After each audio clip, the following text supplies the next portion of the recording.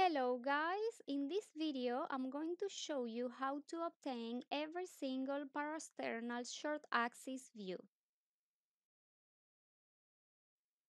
Parasternal short axis views are obtained from the parasternal window. The patient has to lie down in left lateral decubitus position with the left arm next to the head.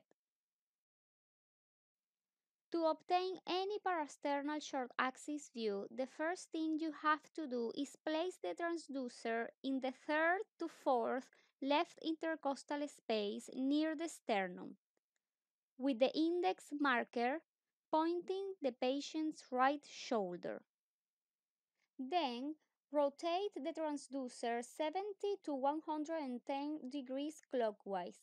From this position, you are going to be able to obtain all the different short axis views. Here, I'm showing you how to rotate the probe to obtain the different short axis views.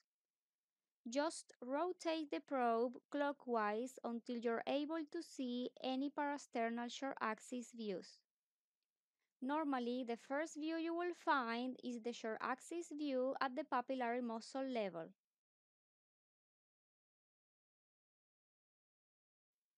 The first view I'm going to show you is the parasternal short axis view at the papillary muscle level. You can obtain this view in two simple steps.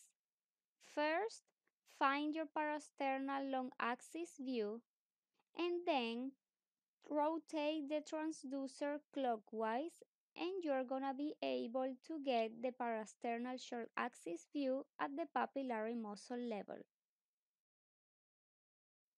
The next view is the parasternal short axis view at apical level. To obtain this view, place yourself at the parasternal short axis view first and then you are going to angulate the transducer superiorly. And this way you're going to be able to get the short axis view at the apical level. Another very important view is the parasternal short axis view at the mitral valve level. Again, to obtain this view, you have to place yourself in your parasternal short axis view first, and from this position, you have to angulate the probe inferiorly until you're able to see the mitral valve leaflets. And the last view is the parasternal short axis view at the great vessels level.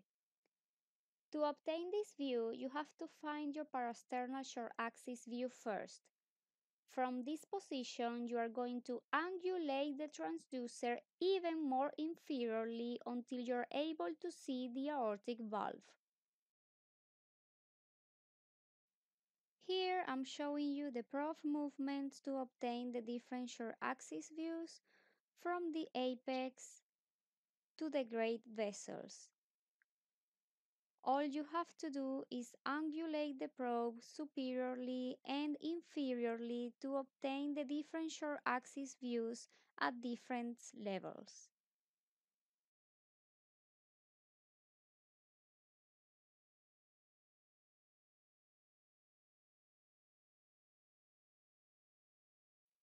I really hope you can find this video useful. Don't forget to subscribe and see you on another video.